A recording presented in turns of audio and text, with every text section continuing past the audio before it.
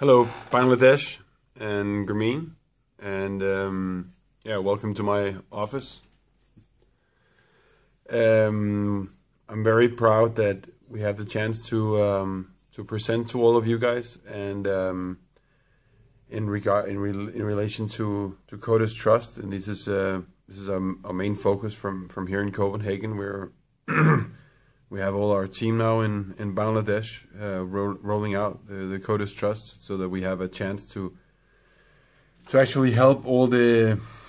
nerds and the geeks who are sitting in rural weird places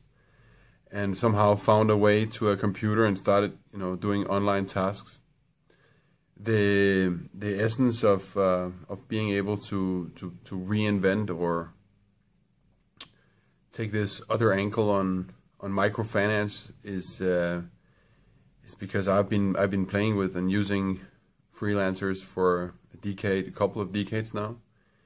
and I've never had a chance to do a structured way of getting them to another education level. So I think basically the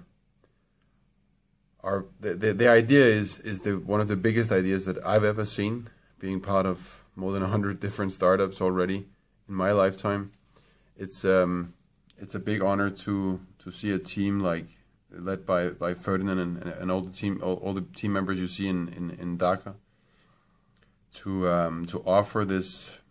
1 million to 2 million people a chance of getting a loan from our backers and get upgraded to not only make a couple of bucks per hour, but maybe go for $10 or $20 per hour. And I can't wait to get live and to get into the next phase of CodersTrust, and with the interest we have from and the backing we have from local governments and European governments,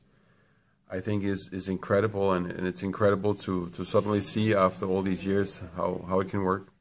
That's all for me. Thank you very much, and have the best